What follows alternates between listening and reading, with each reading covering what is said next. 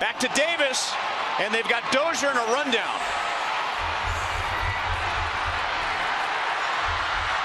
Now they got two players in the area of second base, and Dozier, boy, I tell you what, for a bad base running play, he turned it into a pretty good one to allow Mauer to get into scoring position, and Escobar may have twisted his knee or his ankle during that rundown.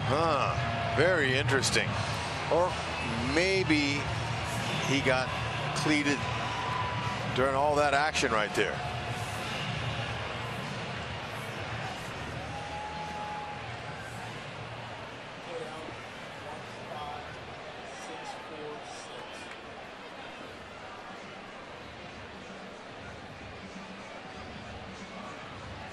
Yeah, did he roll an ankle, or did he get a spike caught in those long pants? I think it was a spike. It was caught with Dozier doing an excellent job.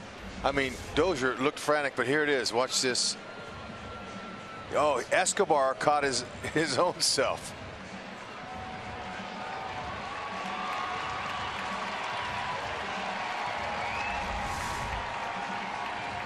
So heads up by Joe Mauer to go ahead and get back into scoring position over there at second base from first. Here it is. Davis with a nice play. I don't know if Fonte would have gotten to it, but that's 1, 2, 3.